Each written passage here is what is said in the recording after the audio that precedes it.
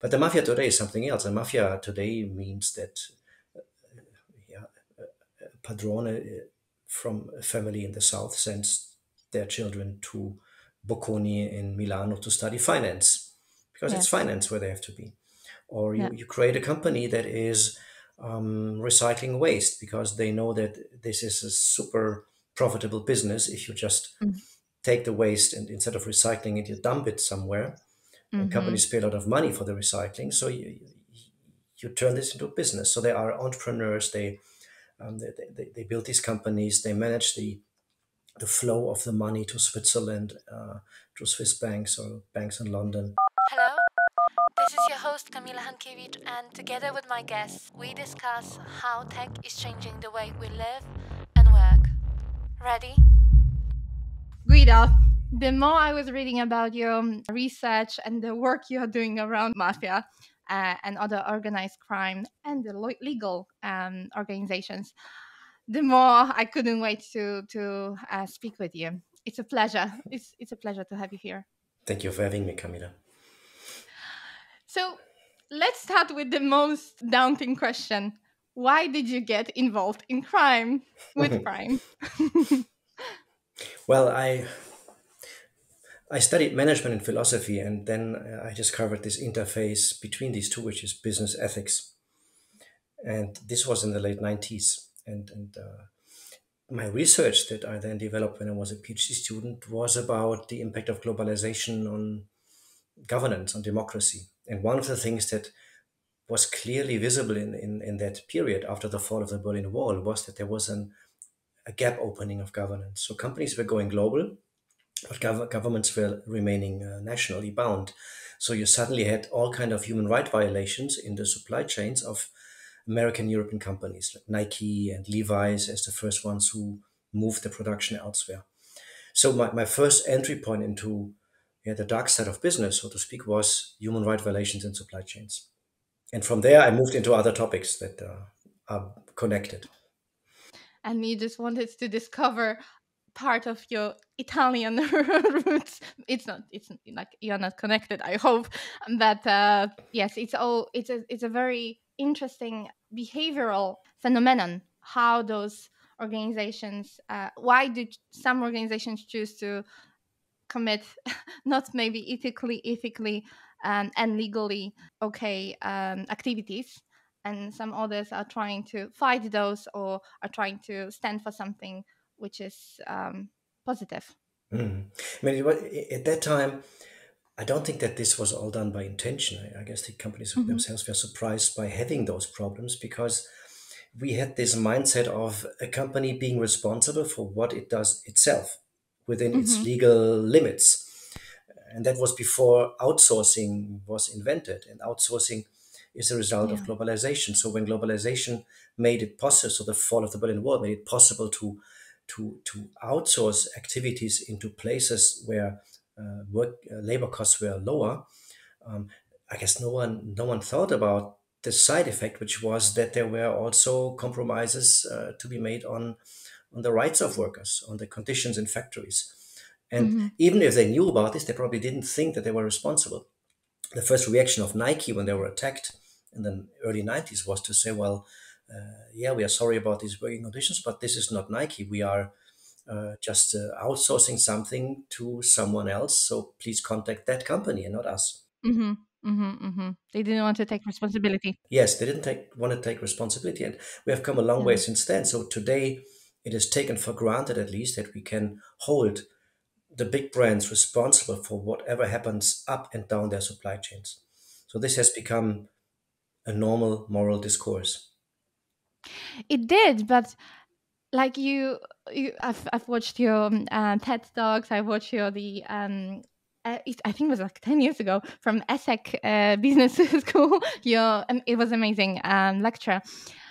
But like you say, it depends on where if the party has interest in revealing it or hiding it, right? So, for example, it's still happening in companies which are like I'm in a AI field, and the big guys, I don't want to name them, but they are creating new type of sweatshops, right? Like they are finding those poorly paid workers to moderate responses. Yes, I mean, sometimes I show my students the very first slides that I constructed when I was starting to be a professor in Lausanne in Hmm. 2003.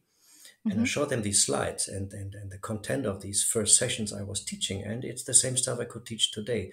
And that's Yeah. sometimes a bit frustrating. The same problems, partly in the same industries, but as you mentioned, also in new industries, Hmm. come up again and again. And when the companies are caught, they're often surprised because, again, they didn't think about this. They just outsourced, they saw the cost advantage, and they didn't think about the side effects. And there's an amazingly flat learning curve among companies when it comes to human rights.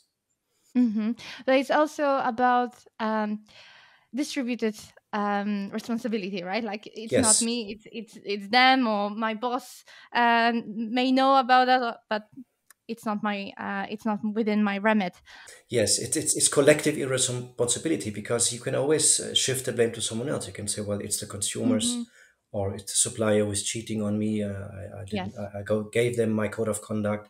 Yeah, maybe you gave them the code of conduct, but you at the same time pressured them for the cheapest price so that they have to make a choice, either Yeah. to follow, to comply with the code of conduct or to comply with the procurement expectation. So, but the more actors are involved in such networks of decision making, the more difficult it is to pinpoint the ones who are responsible because everyone is a bit responsible. And if everyone is a bit responsible, in the end, no one is responsible.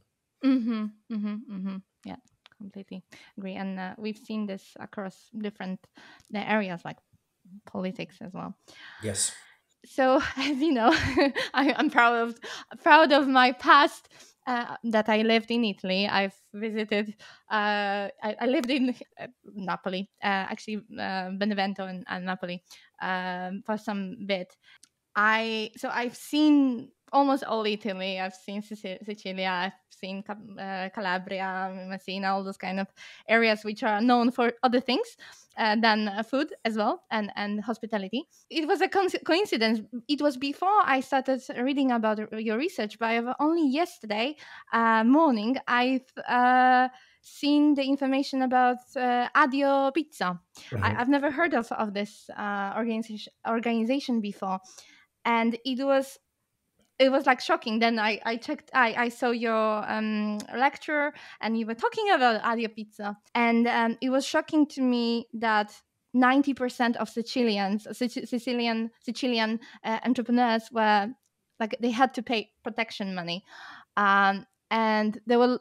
It was just ingrained in the culture, right? It was like Mhm. for 150 years, from what you were saying, and those seven students decided to challenge that, and it was just so incredible how this small group of people, they did, like you said, like they didn't have anything to lose, so they decided to play by the same rules but the opposite, Yes, I to mean, change it.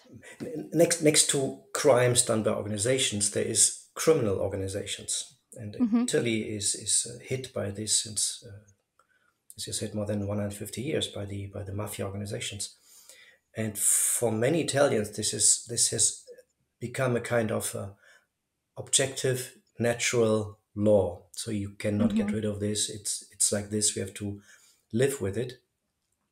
And the story that you refer to, the story of Adio Pizzo, is a story of seven young people who refused to accept this, who Hmm. refused to assume that paying protection money to the mafia, as shop owners or companies in Sicily, and not only in Sicily, are doing, that this is a natural law and you cannot escape this.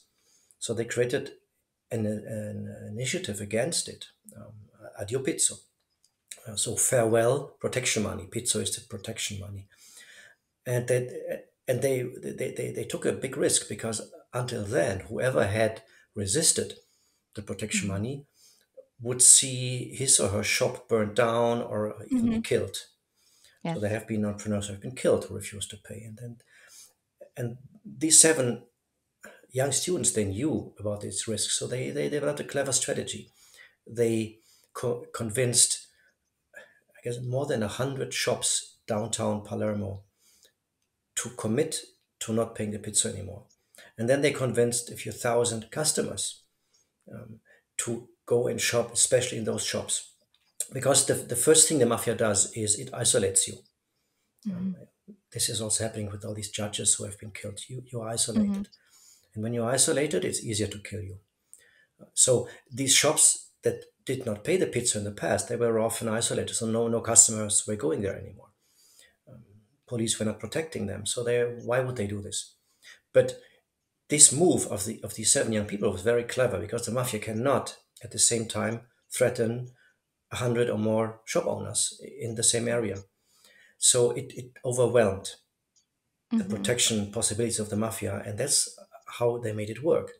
And they created a community of people who Yeah. could reinforce each other's motivation and conviction that they were doing the right thing.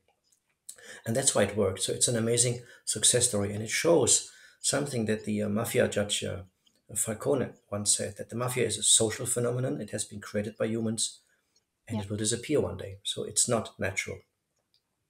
Hmm. Hmm. And this story also shows one element that is fascinating for me in my research. It's this link between the normal business and the mafia, because we Hmm. always naively believe mafia is something else. It's not connected to my world, but you find mafia in any kind of supply chain. Yes, like you said, they have infiltrated lots of different industries, right? Like you don't realize that in Napoli, for example, I like where I was there, I saw like what you were saying. I saw um burned kiosks or gelaterias in the middle of the touristy areas Mhm. because it's not for the loss, financial loss, more than show the others, do not try to do anything because you will be punished. They infiltrated different industries, from food, from more like scalable business of finance, of course. You mentioned as well renewable energies. That's just crazy. Like we said, like people will still people will not care, like normal consumers will still buy the mozzarella, right? If it tastes good. You may not Mhm. know how what's in there, but they will still they will keep doing it until someone decides to change their narrative and speaks to their values, right? Yes, and that's the point of how these seven young people made the change happen. They appealed to deep values of Sicily, and they reinterpreted these values for these shop Mm-hmm. owners, such as the value dignity. Mm-hmm. Dignity suddenly meant that you do not engage in these interactions as you would never do this in another country like Germany or Switzerland. You would Yes. just not do this. Um, and dignity is a key value of Sicily. You don't want to lose your dignity. Mm-hmm. And to use the dignity value as a leverage to reinforce this engagement against the mafia was one of the key success elements of these young people. Mm-hmm. and and this goes beyond the the security and dignity, and like helping newcomers to feel more, like free to do something, to do business, to provide for their families. But it's also about the social change and the hope for new generations. So I know that Adio Pizza um, were also, I don't know if they are still doing it, but they were educating from the very beginning, right? They were going to schools, they were trying to change, show the kids that there is another way, like you don't need to agree to this. And I know, like when I was in Salvador, not in Brazil, they have a big problem with crime, and there are lots of kids living in favelas, so they don't know any better. But luckily, there is this movement, Olodum, Olodum, and which started as a musical. I don't know if you've heard of it. Mm-mm. No, okay. So it started as a like musical drumming band or organization, and even Michael Jackson portrayed them in one of their one of his clips. So they don't care about us. I don't know if you've heard of, if you know it. It's like a long, long time ago. But the great thing was that it was through very simple social gathering and doing music and doing something creative together. Um, it spreads more than just music. It was also about the social movement, showing kids that you can do better. You can. There are different opportunities. So lots of those kids could actually, if not fight against the crime, then at least like do something else. I guess there are two elements in what you explained that are important. It's this combination of community creation and Hmm. storytelling that makes Yes. change happen. The same for your pizza. It's also the same for any kind of big change, climate change, or think about Hmm. the slow food movement in Italy, Yes. which brings back these connections to the roots of your local food, your local memory, your local artisan craft. So it's always bringing people together who believe in a new vision of something, so that they Yes. are not alone in doing something differently than the others, and walking together. That's super important. And then it can grow. Yeah. Yeah. And you mentioned that crime organizations, mafias, um, in many aspects running their business same or very similarly to the legally created organizations. And we all have those almost like romanticized uh, versions of what mafia is, like Padrone, The Godfather, Breaking Bad, Ozark. What else there was? The wait, I have some, yeah, Narcos, of course. And you see the coolness in a way, like you want to, like, the watching it, it's very entertaining. And they show you some aspects of making business. But I'm sure, like, since you've studied so much of it, what are the main differences and what are the main similarities between those two types of organizations? Well, partly it's I almost say it's funny, but it's not funny. But the mafia also watch these movies and try to copy Yeah. the and they elegance and of they the call Godfather. Netflix, no, no, no, you have to change it. It's not correct, entirely correct. So the mafia's own symbolic world partly then has been innovated by just watching these movies.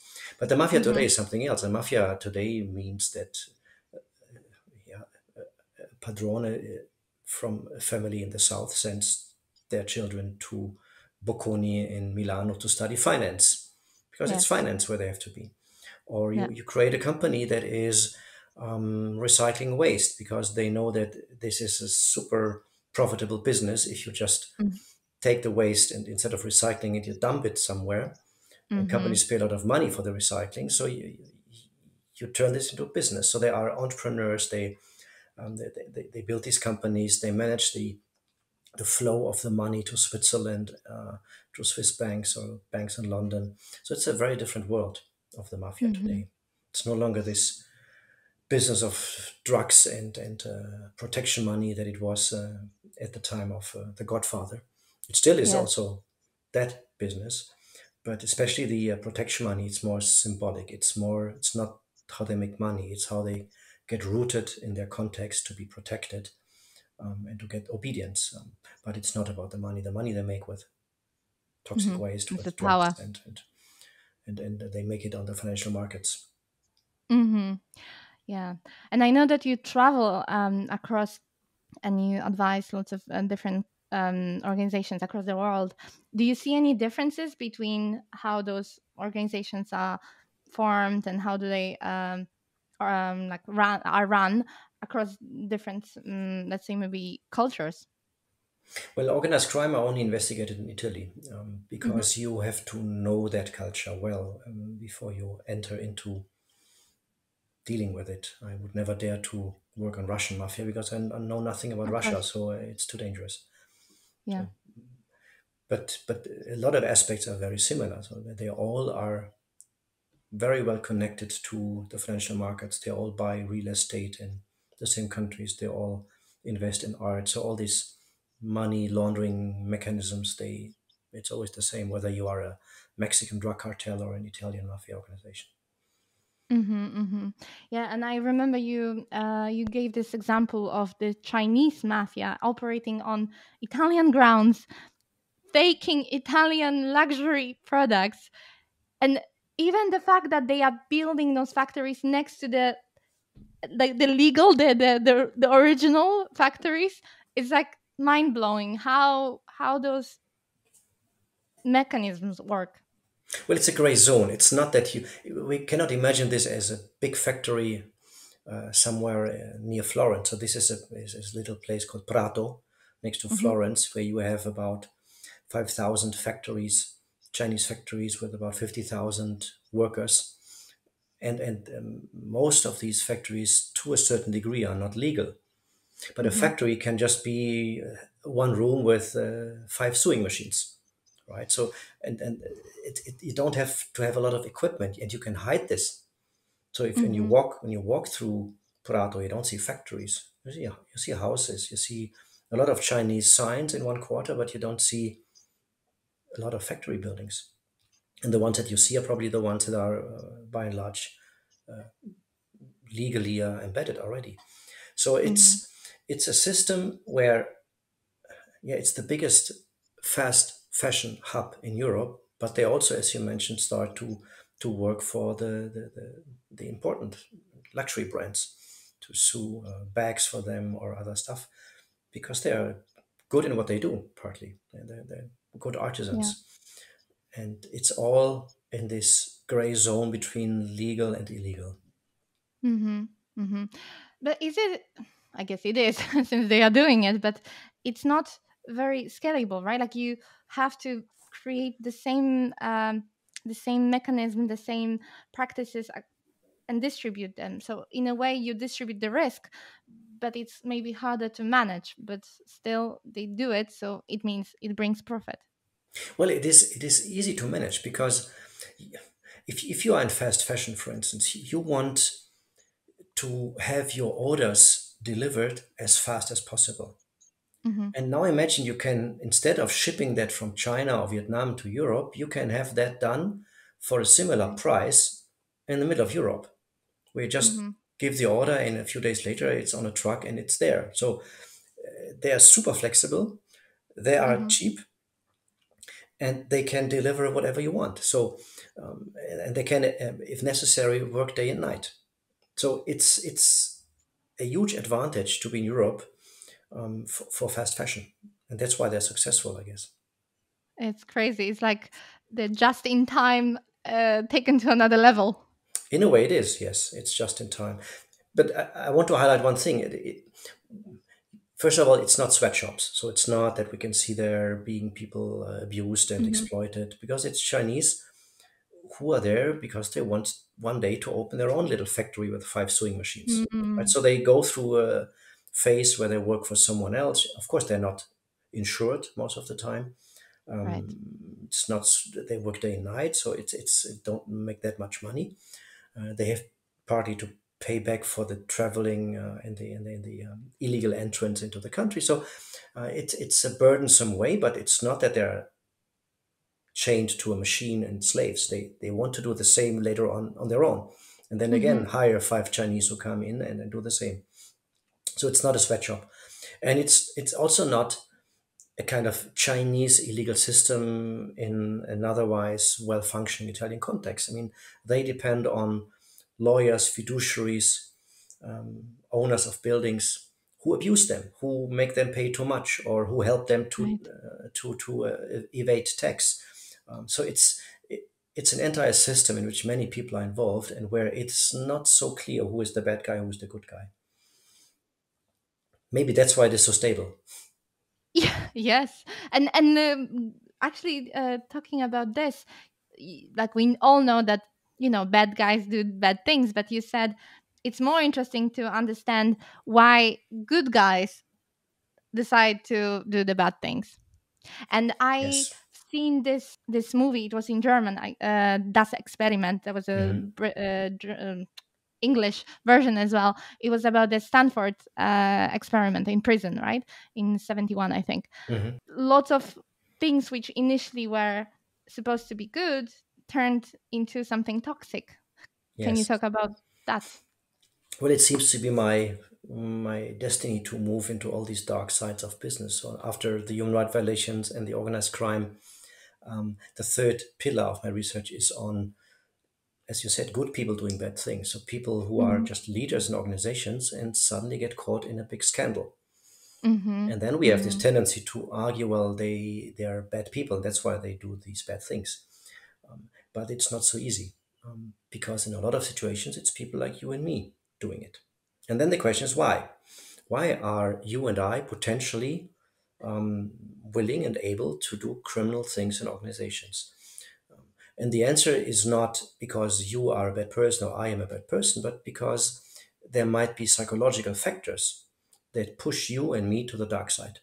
And the experiment that you mentioned, this Hollywood movie based on the real experiment of Philip Zimbardo, where he took young students and he put them in randomly assigned roles of prisoners and prison guards and wanted to observe them for 2 weeks of what would they do if they are getting a Mm-hmm. uniform, others are sitting in a prison cell, and what would happen.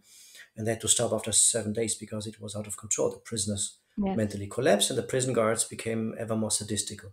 And this Hollywood movie is it's a Hollywood version of this. Which I guess even someone dies in the movie, but in the reality, no one Yeah, dies. I watched the German, the Das Yeah, experiment, that's the and it experiment was, with Moritz yeah, Bleibtreu. So what, yeah. what you see is a very simple thing that Zimbardo derives from his experiment. It's that context can be stronger than your morality, your reason.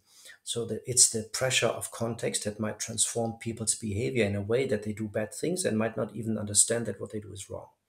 And this is Mm-hmm. what I investigate when I look into corporate scandals. So what are these forces that distort the perception of people in a way that they engage in horrible things and might not even think that what they do is wrong? Mm-hmm. Mm-hmm. And I cannot understand that.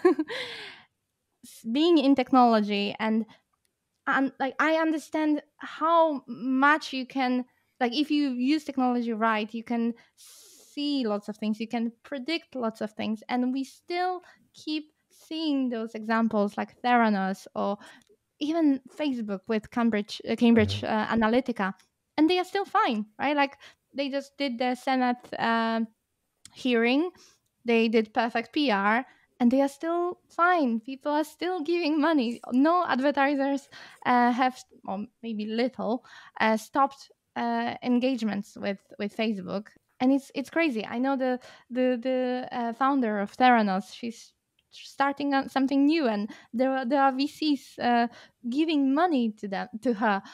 I know that it's some, like you said, that it's difficult to, when you are inside the organization, and there are lots of factors playing on keeping you silent, with also NDAs and some potentially high and hard legal repercussions.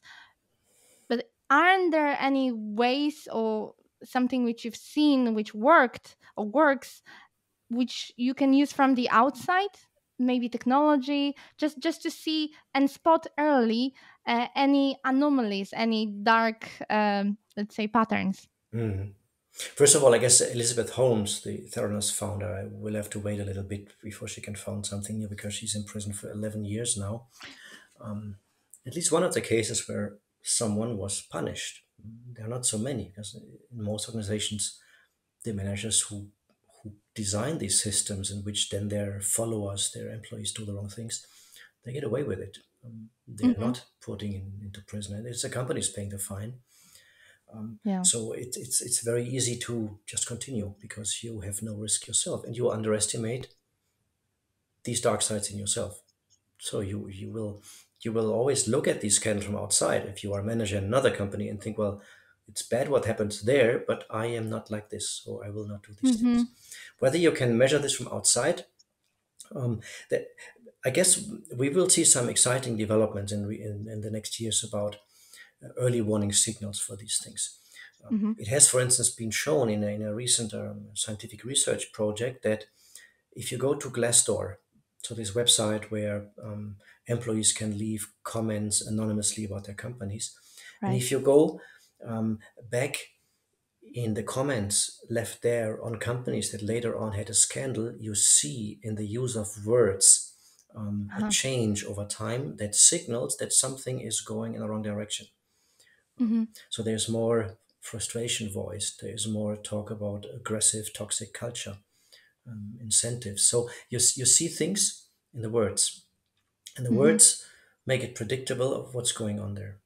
Someone Mm-hmm. else has published a paper in which they analyzed the language in the research of Diederik Stapel, which is a Dutch psychologist who falsified data in 50 of his papers. He was a famous psychologist, Yeah, yeah, and yeah, all I heard of his that. data was crap. Um, and he Wow. destroyed his career with that. And what this paper that analyzes his papers Mm-hmm. shows is that the language he uses changes as well. So you can see from the wording in his articles that he moves into illegal practices slowly over Mm-hmm. time. So Mm-hmm. Mm-hmm. this is just one example, language, where you can figure out that something is going the wrong direction. There are other signals that we might observe. If people think they are above the rules, when the lawyer of Elon Musk says Elon Musk sends rockets into space, he is not afraid of the regulator. That Mm-hmm. says something about his behavior towards the rule of law. Similar phrases can be found about the Uber founder Kalanick, or further back in time the Enron top manager. Yes. So you Yes. can see from the wording of top managers that they believe that rules are not for them; they're for Mm-hmm. others. And They because can they bend are the them. They one they can, can yeah. bend. They wouldn't see it as bending. They would say, They well, can lobby, they lobby. create a new world. Yes. And Enron would say we are a new economy and the rules are for the old economy. Trevor Kalanick Mm-hmm. would say the rules are for this old taxi business, but we are disrupting it. So we come with an entirely new game. And in this new game, there are different rules. So we are not Yes. breaking rules, we are recreating the system in which then Yeah. other rules will count. So this is the hubris of leaders. And if you have this kind of discourse, Mm-hmm. it makes it very easy to people inside of the organization to believe that they have the right to break rules. Yeah. It's it's interesting that you mentioned that you can detect, you can spot those shady movements or shady behavior through language. And I'm wondering how technology, because it's difficult for a person to go through those comments, feedback books, and do it manually, but how technology can do it at scale. And right now, with the whole development of algorithms and models around human language, I guess it opens a new opportunity to detect those, to maybe, yeah, like find the patterns and do something about it in time. Yes, scholars who analyze these changes of wordings that made scandals predictable on Glassdoor, they used AI. They didn't do this manually. So this is from technology side is very easy. The question is data privacy. So I'm sure that if you would Right. follow the emails of employees in a company, you could also Mm-hmm. use that to see red flags appearing. Mm-hmm. But then you have to interfere with people's privacy, and that's probably a trade-off we don't want to make. Yes. So what do you think about the regulations and like the aspect of ethical technology like AI? Have you read any research? Have you read any interesting materials? When you look into the big scandals of the last 20 years, what you Mm-hmm. always find as one key element is a failure of regulation. Mm-hmm. It's a failure of regulation in the sense that we live in a world in which, well, the dominating narrative is neoliberalism, Mm-hmm. which basically assumes that regulation is bad because it destroys the Yeah. efficiency of markets. So since the Reagan government in the USA, they have systematically dismantled regulation. Just think about the Boeing story, where up to 97%, the Boeing crashes, the 737 MAX was badly Yes. Yes. designed and crashed. Um, Up to 97% of the new airplane was certified by Boeing engineers who were working, dispatched to the FAA, the regulator, and the Mm-hmm. regulator doesn't have the money to hire their own people. So it was outsourced to Boeing people to regulate themselves. Volkswagen, the Crazy. same. They did their own diesel emission tests and just delivered the data to the authorities. This is what we see. And then you can add the revolving door so that the person who does the regulation then moves into the company Mm-hmm. in a highly paid job and knows exactly how to go around these regulations. So it's not working. And if you take this now into the context of new technologies, Mm-hmm. you will see the same happening. And even worse, because there we are moving into a space where probably most of us do not even know what we need to regulate. We don't have the experience. We do not know what Yes. is possible. We are running behind what's happening. So while in old industries, you know exactly what you have to regulate so that the car has low emissions or the airplane doesn't crash. We don't know what and how to regulate AI. It's just emerging as a discussion. Mm-hmm. And then the same thing happens. The ones who have no interest in regulation, so the owners of these AI technologies, they divert attention and talk about nonsense like we have to pay attention that AI doesn't rule the world one day. That's not the problem. Yes. That's Yes. science fiction. The problem is them abusing technology. That has to be regulated. And if you try to regulate this in a context where deregulation is the ideology and Mm-hmm. regulation is perceived as bad, and all these regulators have no clue of what this industry is about, that's a challenge. Yes. It's terrifying, and I guess the one of the biggest challenges is that, like you said, it's a new field, but also there is so much of data, and people who are trying to regulate it, like they don't even understand where to start, how to handle it. And I guess crime organizations who produce goods which are illegal, I guess one of the steps to at least hope to regulate them and spot them would be to track the whole supply chain, right? So again, with the new technologies such as blockchain, maybe there's some hope for doing that.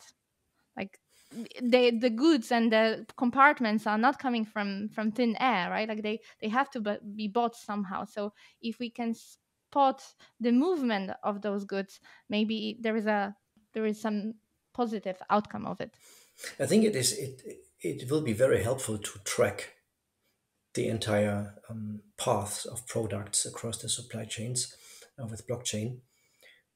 Whether it helps you to understand the production conditions behind that, I'm not so sure That's because another. that's an entire different discussion. So I might then understand this comes from factory XYZ, but what's Mm-hmm, going on in that mm-hmm. factory still remains something that has to be either audited or the factory has Yes. to be incentivized to treat people with dignity.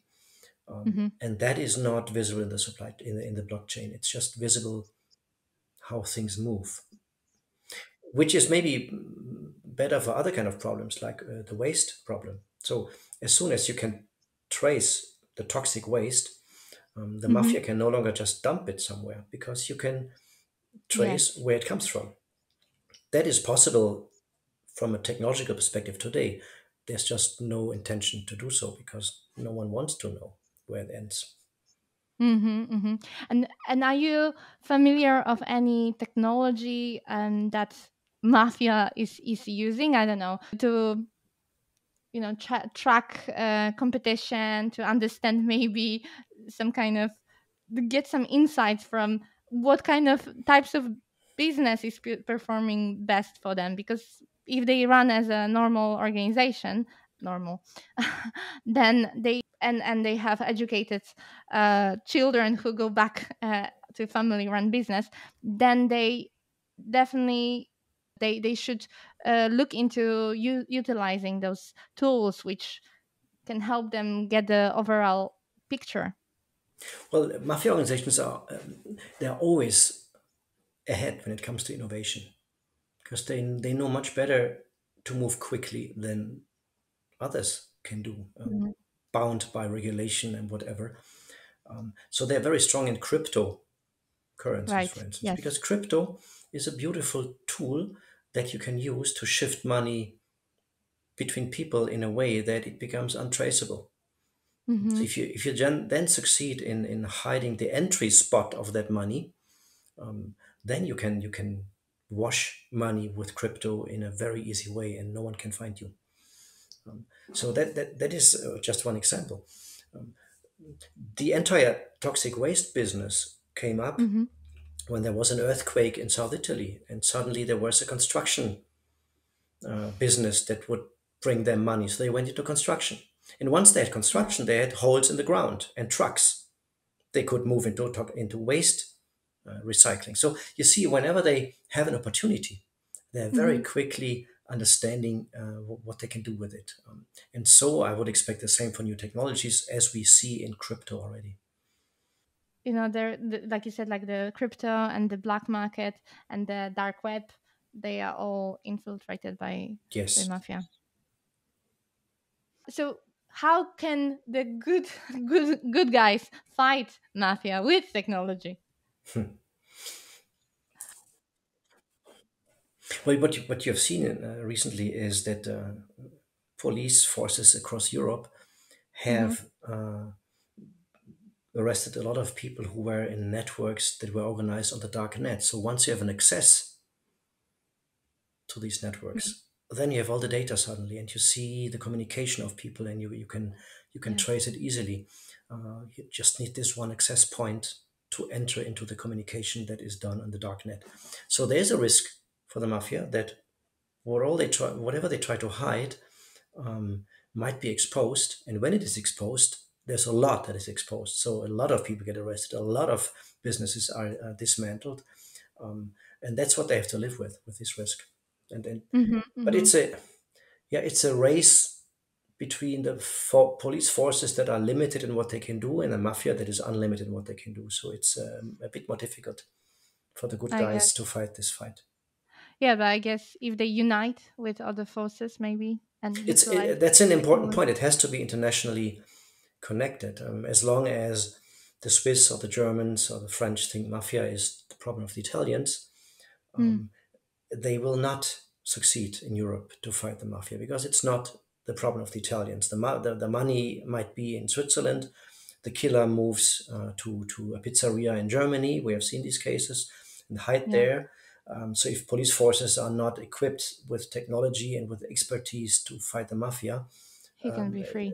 you can Yeah. hide as a Yes. mafioso outside the country. So you can organize transnationally, but the Italian police cannot act transnationally. Transnationally, they have to weave these networks with other police forces. So that's a big challenge. Well, yes. So there is a good side of seeing the movement, right? And understanding what each person and where are they and what they are doing. But also, it brings us to the other side again. For example, China and the surveillance system and the social score system. Why do you think citizens, like normal people, allow it? Why don't they unite and try to overrule it? We don't have to go to China to discuss this question. We can ask ourselves, why do I allow Uber to store data about me as a customer, Mm-hmm. so that the next Uber driver knows exactly what kind of person I am? If Mm-hmm. you are someone who is drunken and vomits into the Uber car, you don't get an Uber driver anymore because they know it. Right. Or we can ask, why do we accept that Amazon tracks its workers with wristbands so that they know exactly how fast they move, whether they move the right way, whether they stand somewhere for 5 seconds to make a break. So it's total surveillance in our companies already. Yes. In some companies, it's emerging. The same for managers at Amazon. You are tracked in real time how you perform. And if you don't Mm-hmm. perform, you get fired. So every week there's these discussions about in teams. So why didn't you perform better last week? So we don't have to go to China. We don't have the integrated system where someone from above looks at all the data, but we have it fragmented about our social media, about Mm-hmm. working in such companies, using Uber or whatever it is. It's a fragmented world of control but it's just a question of time until these sources might get connected, and then you have the same that you have in China. So the question is, why do we accept that? Hmm. And I guess maybe the, like what you said before, the someone some organizations, some people are trying to put the light on the big picture of China and how bad they are. So the things they are doing in their organizations, like with surveillance of employees, don't seem so bad.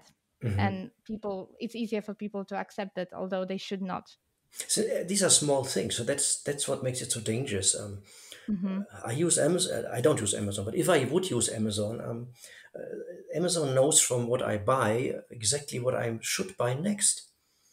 That's a big advantage. So there's surveillance from Amazon, but it's, I would say, in a benign way. So I like the fact that they propose a book to me or a music or whatever it is, Yeah. because I know I will like it when I read it. Hmm. I never heard about this book. I buy it. It's great because they know me.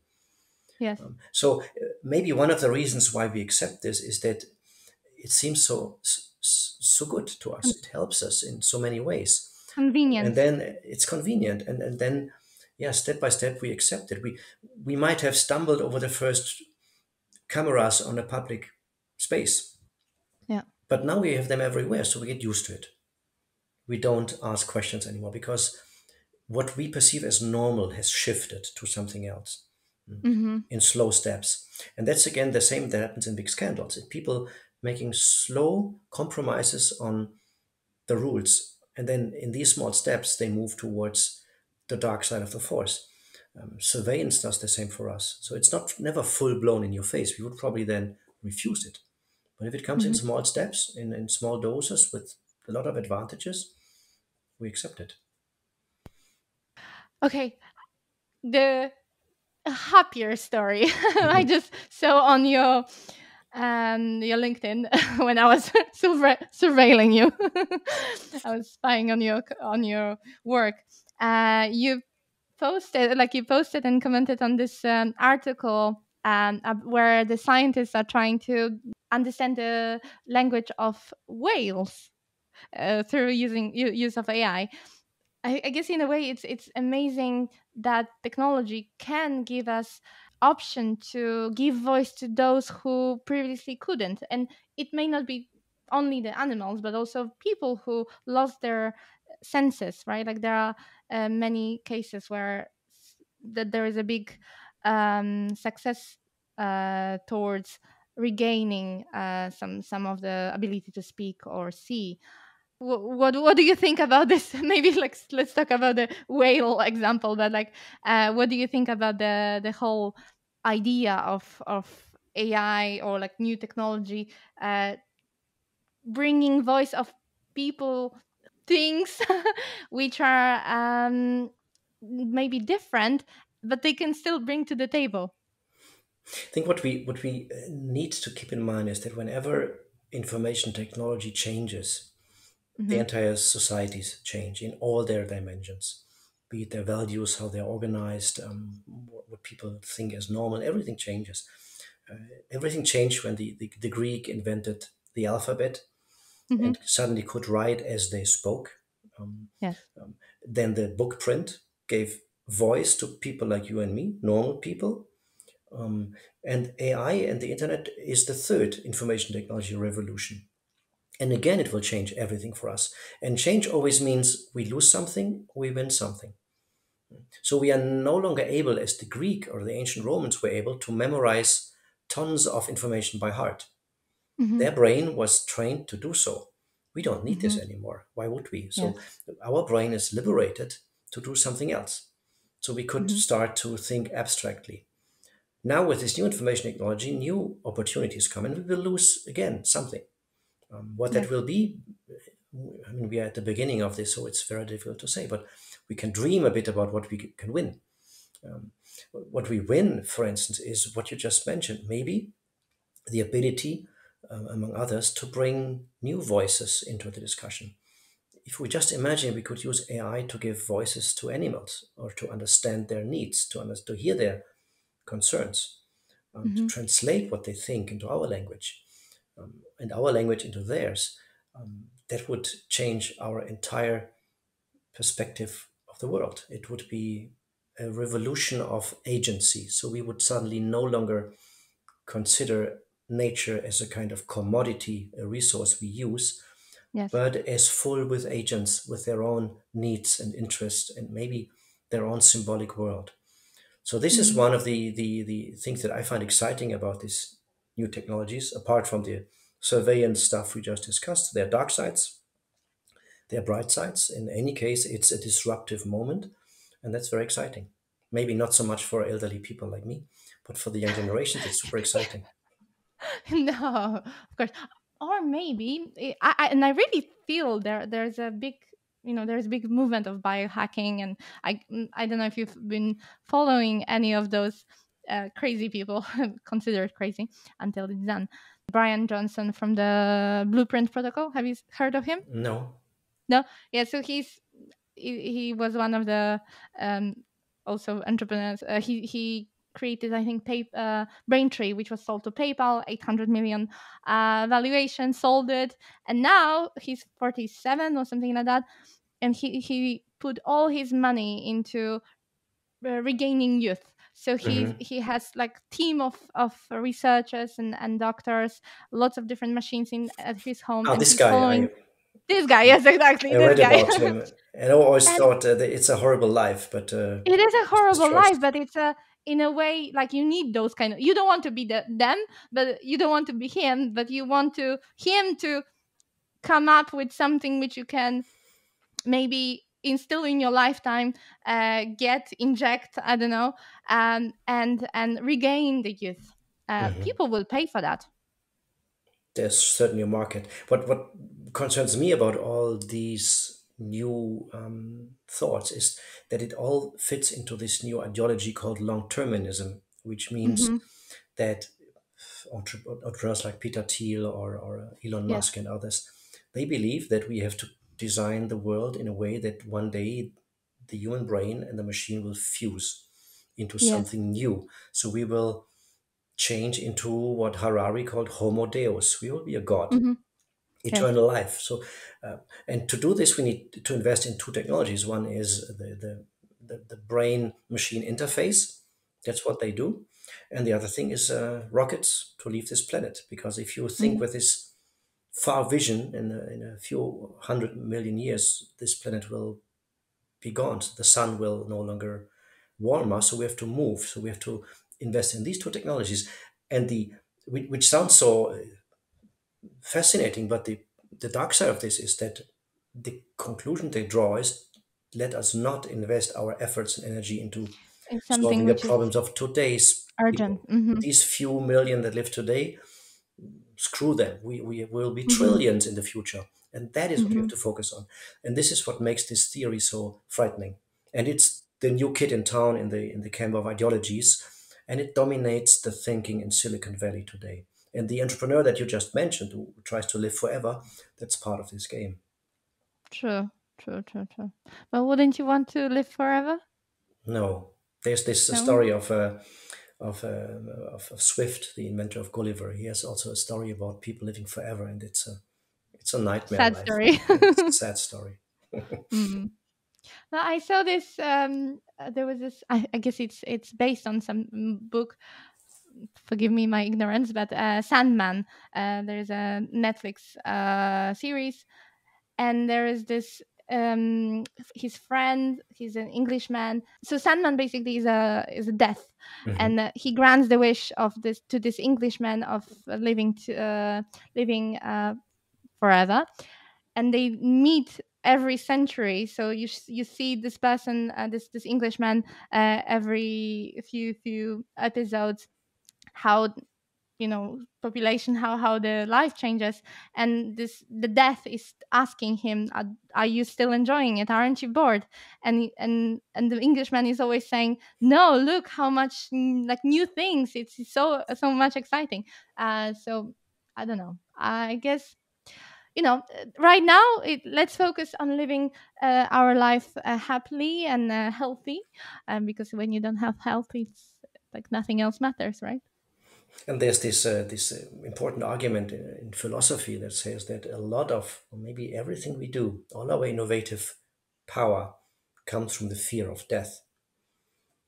True. Memento Well, mori. what if we don't have that anymore? So will our innovation stop? Swift comes to such a conclusion in his novel. So people just are bored to death. One could almost say they're just bored. There's nothing happening anymore, no progress. It's just life is like a slow river. It's nothing special anymore. Mm. So that's why I think it's maybe not so desirable to live forever.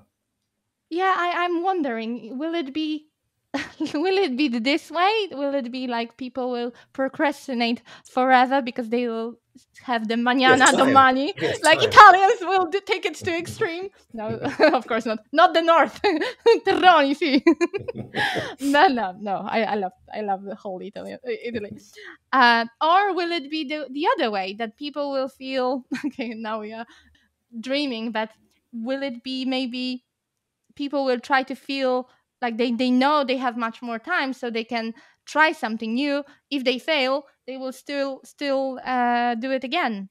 I guess maybe, part of this population will be the money the money lifestyle, and the part of population will be the other way, like it's now. I guess it's ingrained in our human nature, maybe. I don't know, Maybe, but yeah.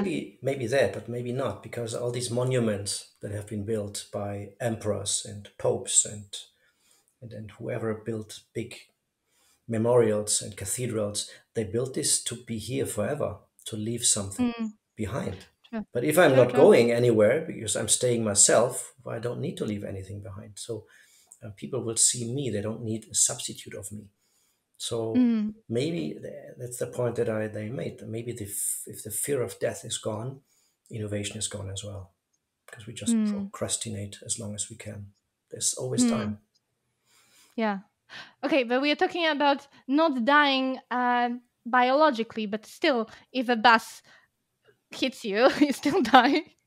Yeah, maybe not, because Maybe if I can upload my brain into a machine, that's something. Yeah, that's that's something else. But this then, dream of long-termism of Musk mm, and Zuckerberg and all the others. It's to disconnect the body from the brain, which of course is nonsense because the whole body is part of the brain.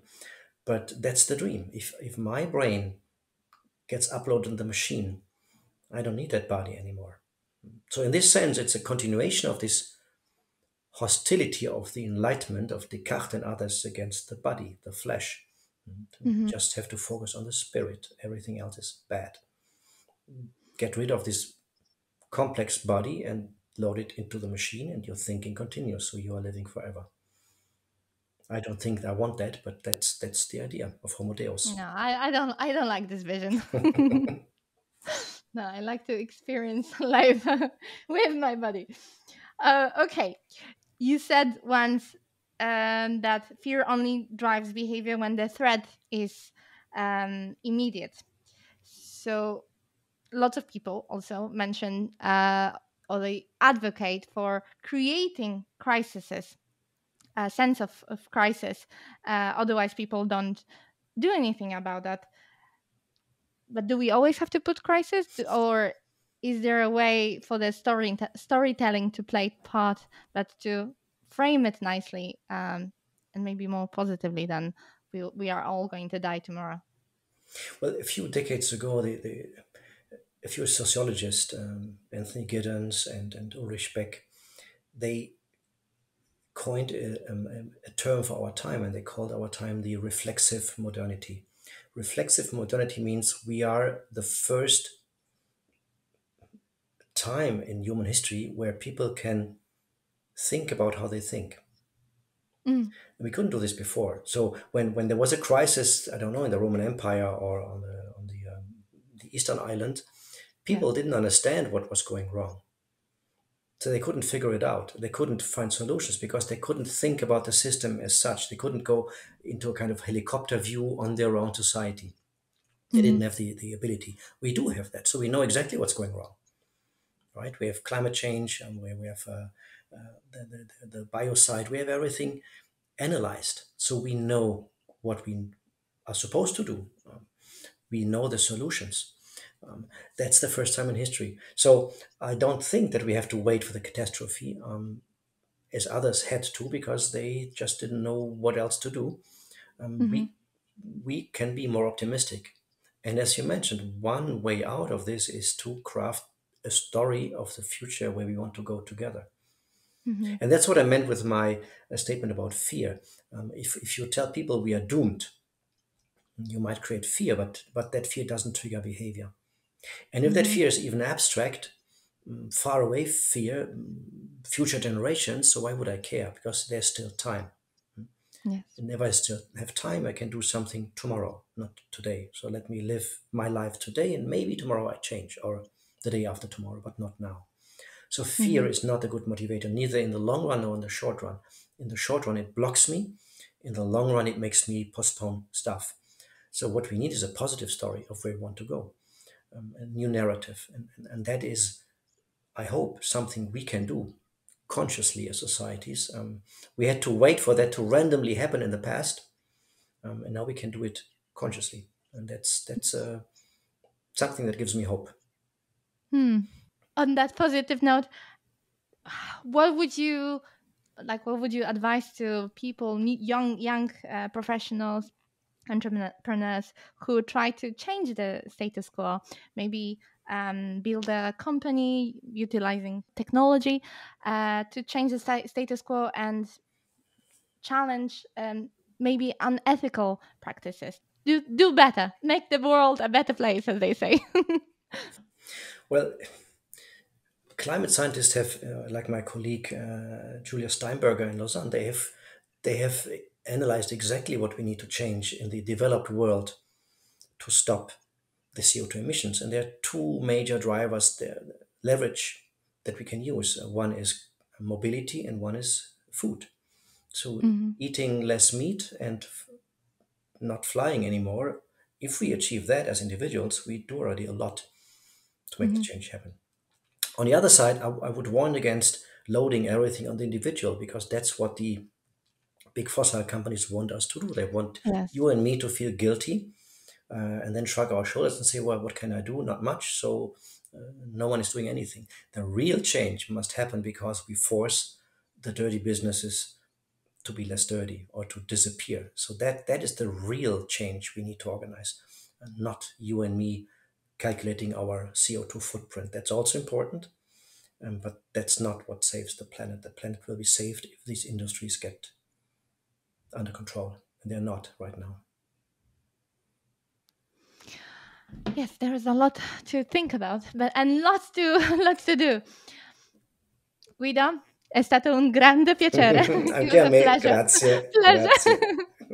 Thank you so much. And yes, I'm a big fan of your work, and I will be Thank you. I will keep spying on you. Thank you.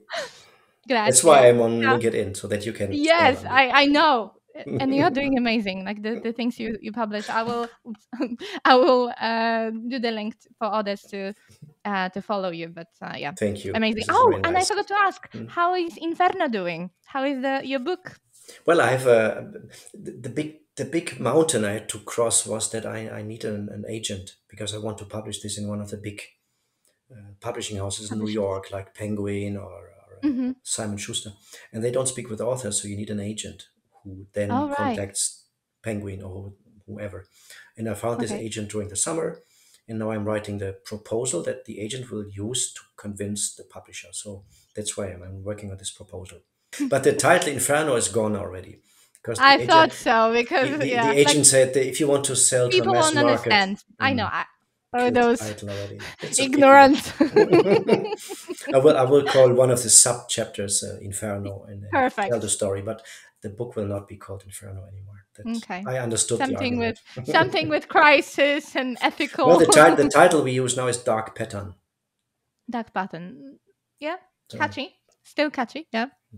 Good, good. I still Okay, prefer so Inferno, fingers but crossed. thank Fingers you. crossed that You will be everything kept works. updated on Perfect. LinkedIn. Ciao. Ciao. Ciao.